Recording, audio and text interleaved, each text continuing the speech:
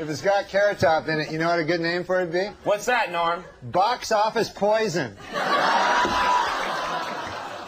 The Wrestling Life.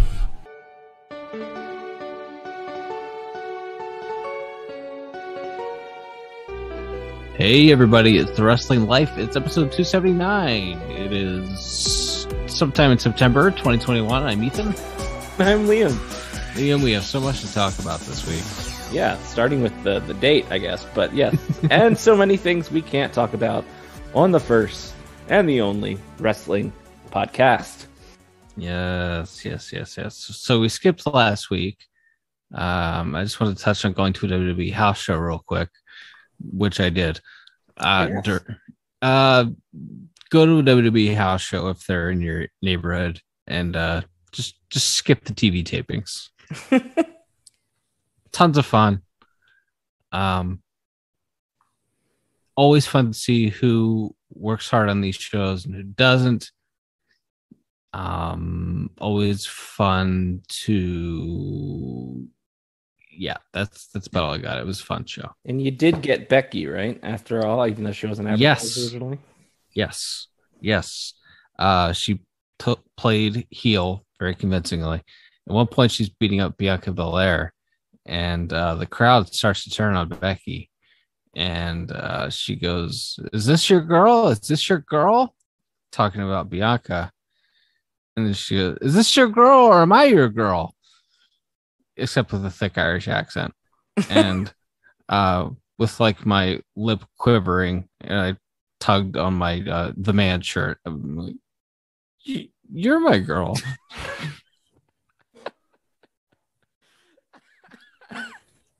But I don't think she didn't hear you. I don't think she heard me. No. Oh, shucks. So it's your fault she's turning heel because of the fans. I was trying to illustrate that is not in fact the case, but my complaints fell on deaf ears. But I think most crowds have illustrated that that's not the case until the point that she starts begging for them to boo her. Yes, there's very much a thing where people are going to go along with it, but nobody wants to boo her. Yeah, it's a little bit of swimming upstream. Yeah, she and Bianca are going to kill it on Sunday though at the pay-per-view. They had a great match, and it was their first house show match. So they've since run it back all over the world. They toured the UK this week, so yeah, I'm fully confident that they're going to steal the show on Sunday at Extreme Rules, which we can get into. Feels like talking WWE is less the thing. AEW feels like a much hotter promotion right now, and they ran Dynamite and Rampage in front of the largest crowd in their history this week. Questionable booking aside, what did you think of AEW Dynamite Grand Slam? Yeah, I thought it was a really special environment for a show. It's you don't see. I remember thinking about this when you and I were both in attendance at the first Dynamite, which was, I guess, 14 or 15,000 people at that point. And I remember just thinking, it's like, wow, I don't know that I've ever been in an arena where everyone is just so freaking jazzed to be here before. And that's sort of the impression I got just watching on TV. Like, that's a show where I was like, if money were no object, and if I could just drop everything and go to New York on a dime with a few hours notice, I was like, wish I could have been there. Like, that's one of those shows where you're like, I bet being there was especially cool. But as a television show, it was, I thought, obviously the Danielson Omega match. This is, probably the best television match of the year, and was a happening, as they say. You had a great Punk promo. You had Sting doing Sting stuff. Like, it was a really good show. Like, I think, yeah, there's booking things you question. There's certainly some lulls to the show involving Brian Pillman Jr. God bless him. And I didn't think the main event was particularly good either, but overall, it felt like a pretty celebratory atmosphere. Like, it was a big party, and there was variety in what they presented to their audience as well. There was certainly that. How meta is the thing where Cody Rhodes is going to unwittingly, or he's a babyface in his own mind, but it's going to be a heel? Is that like the people seem to have turned him, but in his own mind, he's going to continue on with his character, which is somehow jump the shark, even though he's never on TV. Yeah, I don't know what it was about this. Like, there's been one or two other shows where he got light boos, I think. Mm-hmm. I think maybe one of the Agogo match, and maybe like they did a ladder match when they were still at Daly's place that wasn't a full crowd and he got some boos. But this was like, 18 of the 20,000 people or 19,000 people that were there were booing him. Like 18,000 of the 19,000 there were booing this guy. And they booed his wife. I don't know what they did with Arn. Arn fell off the ring at one point. But yeah, it was a really interesting reaction. And they had close-ups on his face of him like acknowledging and looking and nodding at the crowd as they were booing him. So like, and I know it's one of those things where you can never tell if this is a person that has any self-awareness or not. He's kind of one of those guys where he has talked in the past about how he feels like his character can be whatever. And he doesn't, if he's going against the babyface, he doesn't feel like he needs to make a dramatic turn and say, now I'm evil. And obviously that's somewhat illustrated in the very unsubtle way in which that he comes out of the middle. He doesn't come out of the heel tunnel or the babyface tunnel. He comes out in the middle, a true centrist.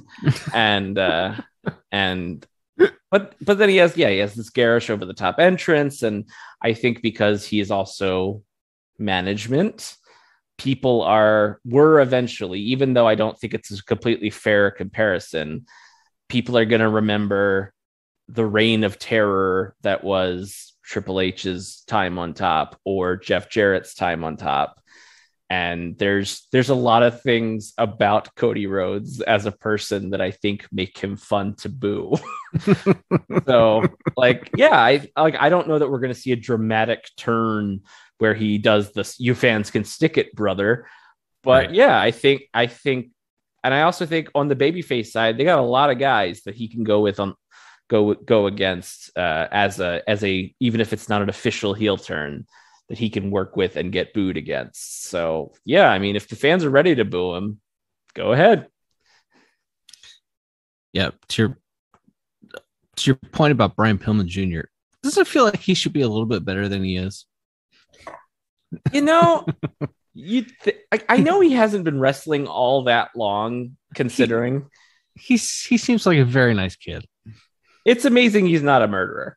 Like, sure. If you watch the Dark Side of the Ring about his family and about specifically his father, but also about the childhood that he had post his father's death and all that, like, it's amazing that he and his two sisters are not in an asylum or something. Like, they had a very rough upbringing. He came to the decision to become a wrestler late in life, but yeah, he's not like he doesn't appear to be like a particularly gifted athlete. Right. And, again, he seems like he tries real hard. I think a tag team is maybe the best use of him. And maybe that's why they've stuck him in one. And maybe a 12-minute singles match on the biggest show in the company's history was maybe not the place for him. But I guess they wanted to have MJF on the show. And so they just picked a guy out of a hat that he could beat. Sure. Yeah. I'm not knocking. Seems like a very, very, very, very likable young man. So, and he still has time. I don't think he's 25 yet. Like, he's pretty young. He'll get better. But it feels like maybe he should be a little bit better than he is already here. Sting killed it on the show. 62 years old. And, he didn't look 25 on the show, but one of the better 62-year-old wrestlers there has ever been. Yeah, I mean, barring like, Negros Casas or some of these like 60-year-old luchadors that are out there. Yeah. He, as far as an American wrestler, yeah, this is one of the great 60 plus performances I can certainly think of. Yeah, he was great. He wrestled in the t-shirt because he knew if he took the shirt off, it would whip the crowd into too much of a frenzy and it would hurt the women's main event. And the feminist icon was not going to let that happen. So he wrestled in the shirt. And and Yes. yeah, they had a very good match. It was funny because most of the time I'm like, he stands to the side, sometimes literally, but so much of the pairing with Darby has been Sting's here, but it's mostly about Darby. And this match was Sting wrestled most of the match. And it was kind of all about him fighting against the odds and him getting double teamed. And they weren't doing complicated spots, but they were doing things that were like pretty like bang, bang, where, Sting goes to the corner and hits, knocks Wilder off the, I can't remember their FTR names. I'm sorry. But the one with hair FTR off the apron.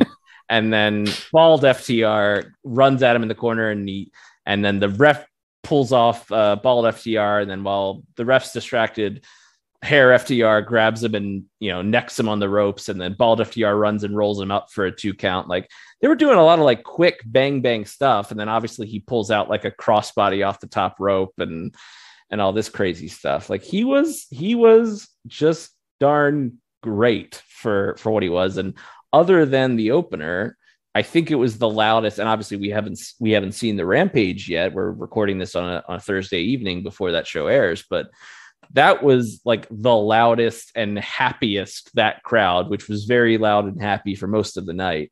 But there were few louder or happier moments for that crowd than when Sting was doing his thing. Yep. I was concerned about the timing of the show because figured Omega and Danielson were going to go to a draw, and they did. Figured they could have gone 20 minutes because that's typically like their TV time limit is 20 that they announced, but they went 30, and but they timed the show out pretty well, which has not been historically a strong suit for this promotion. Yeah, if anything, like I was like, maybe you could have shaved a few minutes off the MJF match and put another like quick promo segment or something in there. Like it's very rare that I think, oh, there should be another segment on an AEW show. It's usually pretty jam packed, but yeah, everything had time to breathe. And obviously the women got a good amount of time for that main event. And nothing felt particularly rushed or like anyone was like, oh, these guys went too long. We got our time cut. Like nothing felt particularly rushed or off about the show. What did you think of Omega and Danielson? Yeah, I think it's the best television match I've seen all year. And it's weird because it's like it's the best match I've seen since 2 weeks ago in that cage match, like it's right. There's been a lot of good wrestling this year. So it's a good problem to have. I don't like to get into is this the best television match of the last decade? I don't know. If you think it was.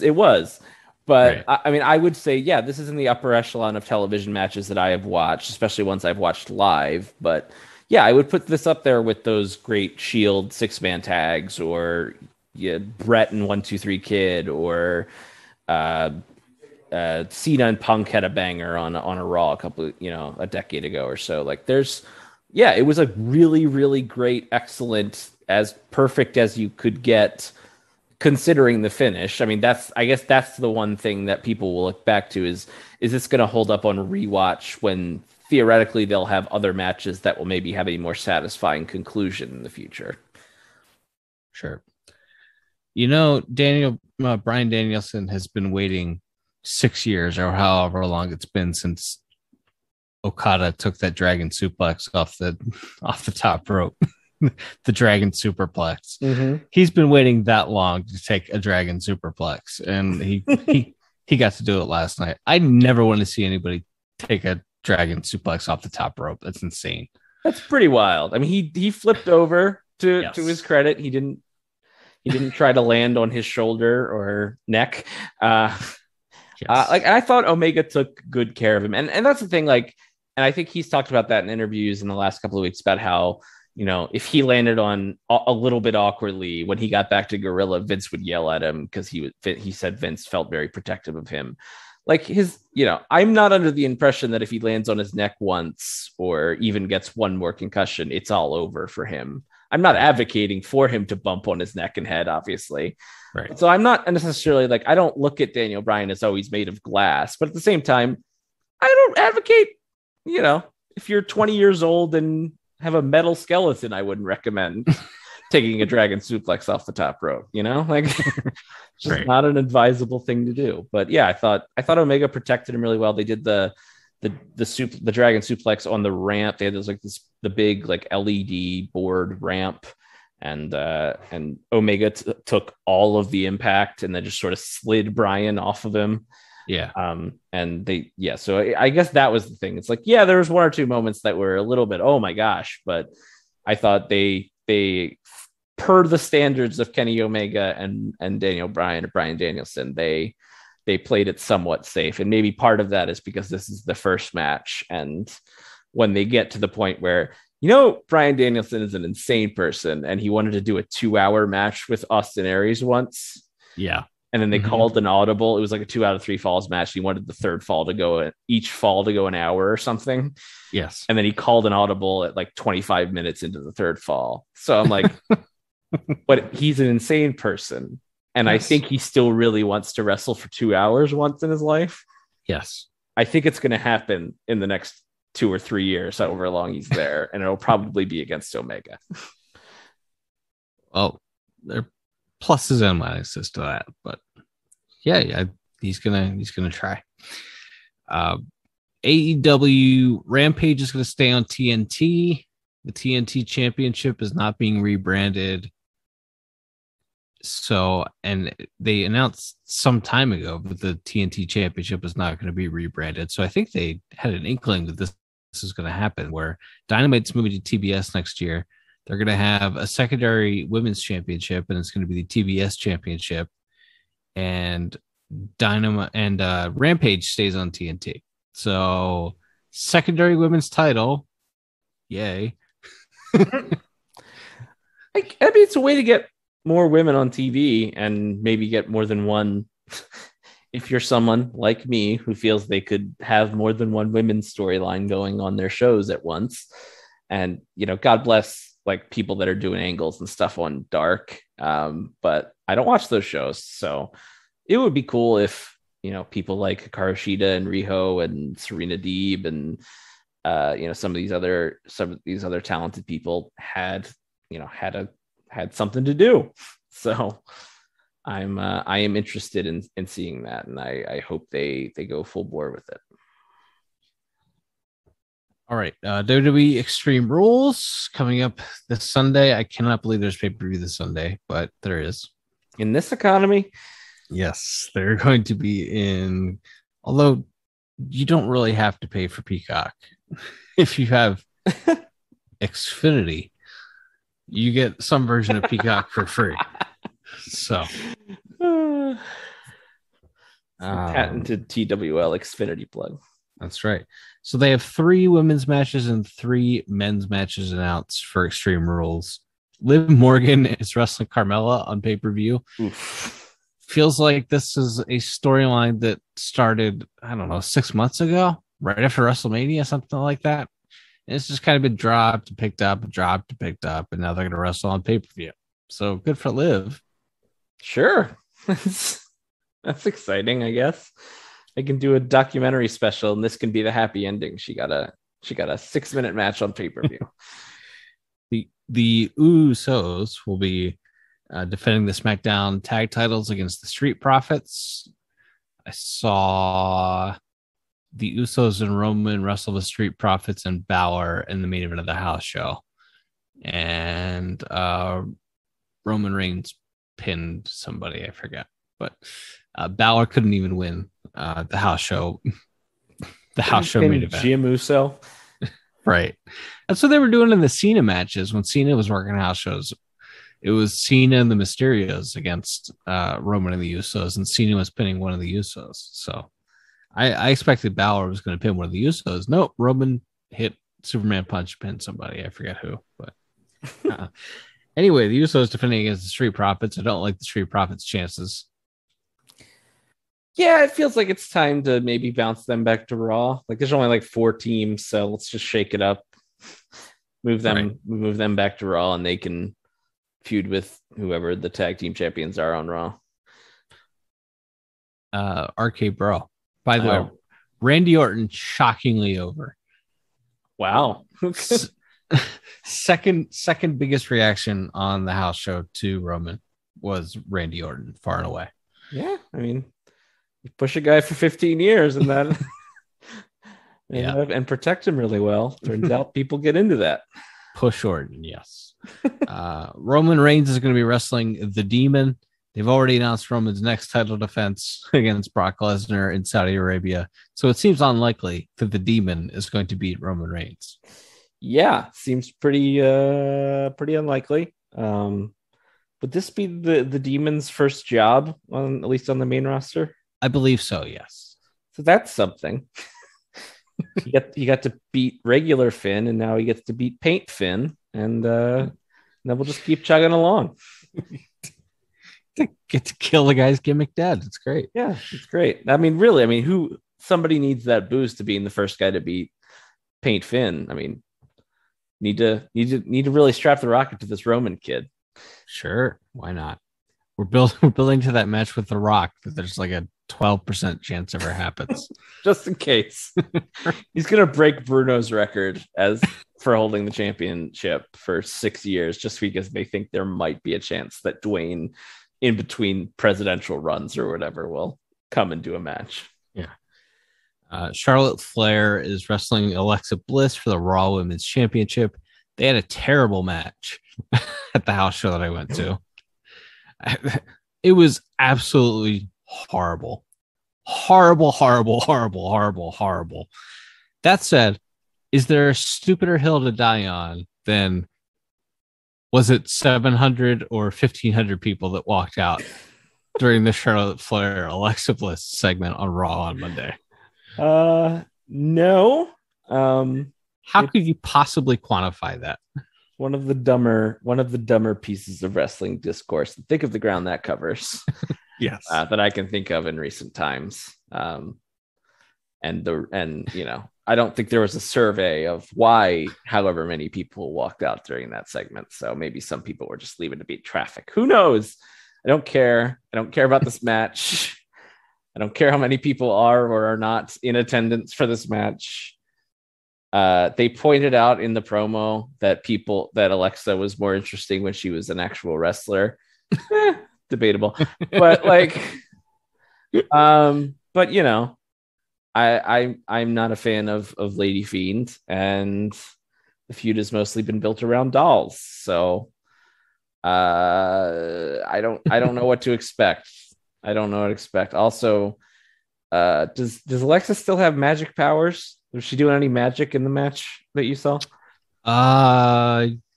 Don't know. I mean, I don't think they're going to bring out special effects for the house shows. But what about like her hypnosis powers? Or no, there wasn't any of that. No, okay. She did have her doll with her, and seemed to be drawing power from the doll. Okay, so that's her urn. Yeah, I believe so. Okay, I cannot underscore enough how horrible their match was. so there wasn't a lot of BS. It's just the work was bad. Yes. Okay. Yes. Well, that doesn't bode well. But again, it was a house show. Maybe they'll really put their working boots on for the pay-per-view. And it was the first house show in like a month, so it was the first time they were having the match. Yeah, but it was really, really bad. I mean, Alexa wasn't a super worker when she was a full-time wrestler, and she hasn't been a full-time wrestler for like 2 years now. Yeah, it's been quite a while. Yeah, but it's not like she was dreadful or anything. No, she could have good matches. She had, yes, she had good matches with Sasha at the very least, and maybe had a good one. I think she had a good match with Bayley, but then they also had one of the worst matches I've ever seen. So yes, but I blamed the gimmick, the stipulation for that more than the work of the ladies involved. Yes. All right. Also at Extreme Rules, the United States champion Damian Priest will be defending in a triple threat against Jeff Hardy and Sheamus. So we got like three eras here. We got the Attitude Era and Jeff. We got what do we call the 2010s era? I don't know. Whatever. The anonymous GM era. The Nexus era. The Core era. Should have been, yeah. The Core with 2 R's. Anyway, whatever we call Sheamus's era. Yeah. And now the new era of Damian Priest. Yeah. Fresh face 36-year-old. Yeah. They'll probably all hit each other really hard. Yeah. I think I saw Priest wrestled Sheamus on the house show and they beat the crap out of each other. Yeah, they've done that match on television. It was good. And then Jeff and Sheamus have wrestled 1,000 times, but somebody almost always nearly dies or gets busted open when they wrestle. So that could be fun. Sure. Unpredictable. And then Becky and Bianca for the SmackDown Women's title. Draft is coming up next week. So somebody who shouldn't get beat is going to get beat and probably switch brands is my takeaway from this. But they will probably have a good match. Also interesting, new WWE heavyweight champion Big E, not on this show. Yeah, it's strange, isn't it? Yeah, there was one of the last pandemic shows, Roman, they just did the Roman Ray match on TV and then Roman didn't wrestle on a show. So I guess there's like a minimum amount of trying. I suppose that was a Hell in a Cell too. Right. That's right. Yeah. They moved that to the SmackDown and then didn't book Roman in another match at the pay-per-view. So I guess that's a version of this. We didn't do a show last week, but Big E tweeted out on Monday afternoon that he was cashing in, and then he cashed in and won. It was a great moment. And then he got beat twice on Monday. Really strapping the rocket to him. They're so bad at this. They're so bad at everything. God. That's why it's like night and day. Going to a house show and seeing all the wrestlers appearing to have fun. And then you watch the TV and it's like, man, who besides Paul Heyman is having fun as a performer? Yeah, now that Bailey's off TV, right? John Morrison looks like he's having fun sometimes. That's true. Yes. Johnny Jerp is a hero. Reggie, that might be it. Yeah. There's very few people that look like they're having fun. Yeah, poor Big E. He'll be fine. He'll be fine. He's short, but he's a large man. So yeah, I took the ending. Well, it was interesting. So they lose the 6-man. Obviously, Big E didn't get pinned. Then they have Lashley run out there and they set up the main event and they just do Big E, Lashley, and Roman. And I figured, well, Big E will pin Lashley again. And then because you want to build some intrigue for the Survivor Series, which I assume will be Big E versus Roman. And then Roman just won. Roman pinned Lashley, which also put a kibosh on what I thought maybe they were setting up because they had Lashley lay out Roman at the start of the show too. I'm like, oh, maybe they're going to move Lashley to SmackDown and he's going to be a babyface. And like, I've heard of worst ideas. Like, just let him be a Goldberg type and just run through everybody and be a big scary babyface monster. Like, that would be fine. You could get a couple months out of him and Roman. Sure. But then Roman pinned him. So I don't know what they're doing. And maybe they don't either. No, they're advertising for SmackDown here locally next week. They're advertising Roman and Drew as a dark match. Ugh. I think Drew is switching over to SmackDown. He's having a real 1995 Brett type year. Like, since he lost that belt. Yeah. Just like feuding with whoever's left. It's just like, All right, I guess I'll wrestle Jinder for 3 months. Yeah. Yeah. So I feel like Roman and Drew is going to be the fall program over on SmackDown. I don't know what they're doing with Big E on Raw. No idea. Well, they get a month off from having to try when they do the Survivor Series. So, and then you just got the December show where they also don't try very hard. So, you'll get some rematches. Maybe if Lashley stays put, you just do rematches with him and Big E through January. And then, you do Roman and Drew through January. Sure, why not? Why not? It doesn't matter. Hey, Raw beat Dynamite by a whisker after Dynamite beating Raw 2 weeks in a row in the demo. I know you don't like doing ratings talk, but feels significant. I mean, I saw it as interesting when Variety does the story about AEW and mentions that in the story, and like when the Hollywood elites are taking notice of it and are mentioning it. It's like, okay, that's kind of interesting. Maybe people if AEW does nothing else but lets people in the world of television begin to understand that people not named Vince McMahon can produce Major League Wrestling television shows, then that's good. So that I think is maybe the most, it's not super relevant to, was the show good? Did you enjoy the show? Like that kind of thing, it doesn't interest me, but it's interesting in the sense that, maybe it will change the perception of how the television industry has largely viewed wrestling for the last 3 decades. Yes. New Japan, the G1 has started, which is why my life is just absolute disaster for the next month. Tetsuya Naito wrestled one time and has to miss the rest of the tournament because he's 39 years old and is held together with duct tape and athletic tape at this point. It's just the war of attrition in the cursed promotion that has no understanding of the rules of supply and demand and just keeps supplying even though there's no demand. And so Naito's out of the G1. Zack Sabre Jr. has tapped out Naito and Shingo Takagi so far, the New Japan's world champion.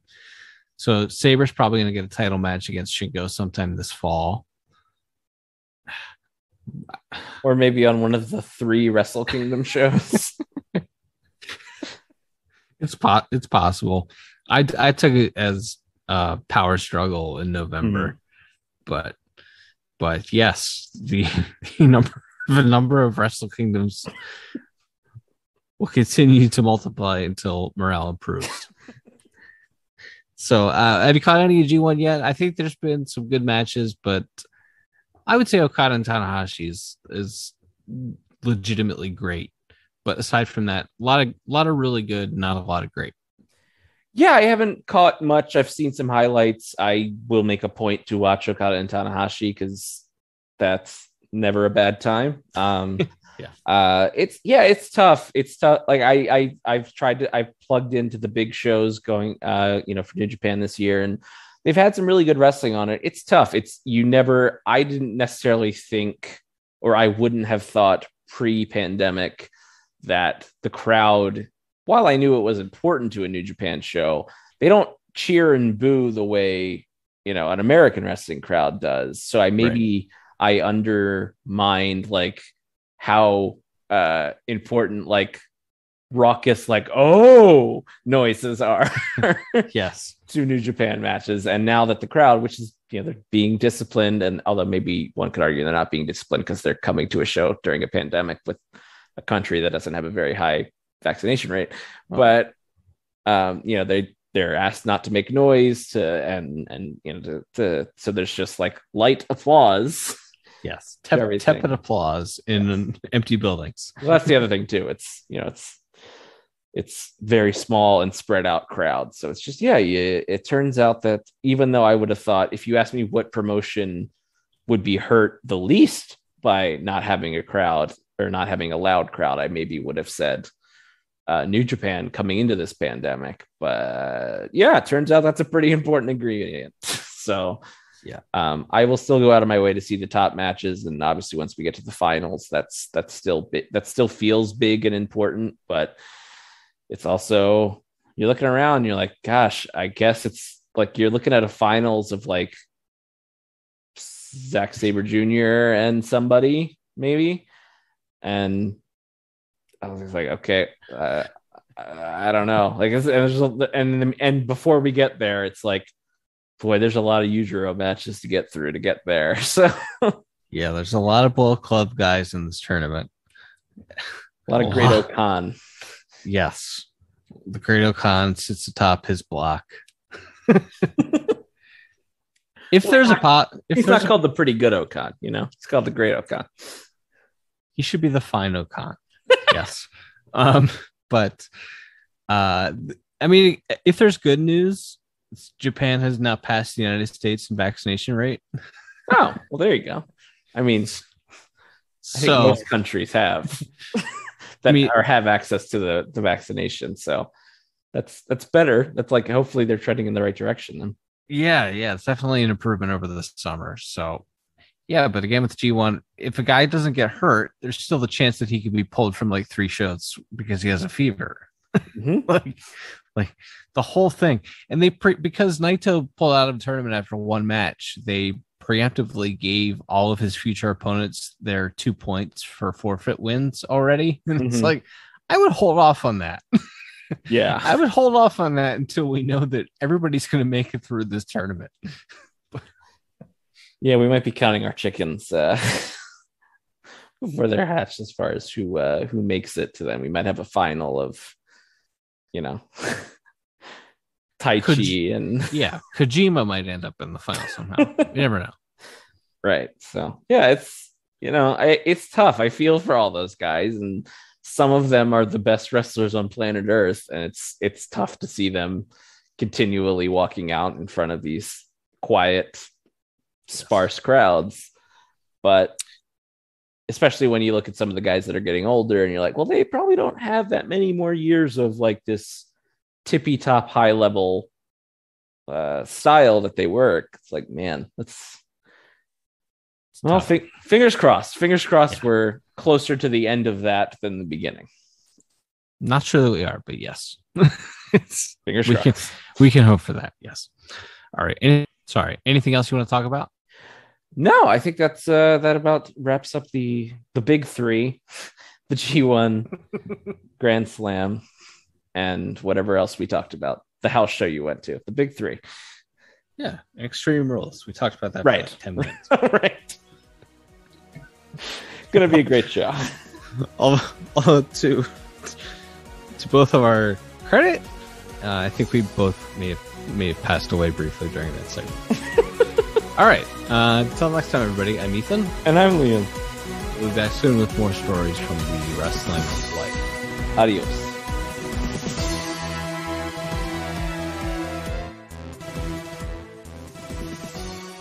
Thanks for listening. Don't forget to leave us a 5-star review on Apple Podcasts. Now, here are this week's bonus features.